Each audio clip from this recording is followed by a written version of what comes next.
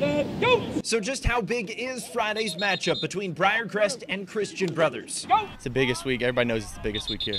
Sure, on paper, it's just one of 10 games. But when the Saints and Brothers meet, there is more than just a region win on the line. They win, they get bragging rights for a year. We win, we get bragging rights for a year.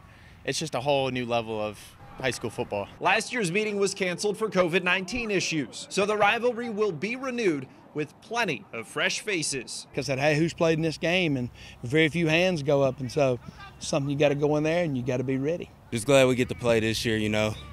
Two good football programs. History is rich, so it's a big deal. Briarcrest enters Friday undefeated and ranked 4th in the state in this week's AP poll. But the Saints know a packed Tom Nix Stadium presents an advantage for the Purple Wave that can't be overlooked. I mean, it's loud, and the student body is into the football game, and it's just what it is. And, you know, a lot of kids, if they've never been in that, the arena, so to speak, you got to go to the Coliseum and you got to be able to play. And so that's just part of it. He's going to have his team ready to play. I better have mine ready to play. I know what they're going to do. He knows what we're going to do, and it should be a heck of a lot of fun.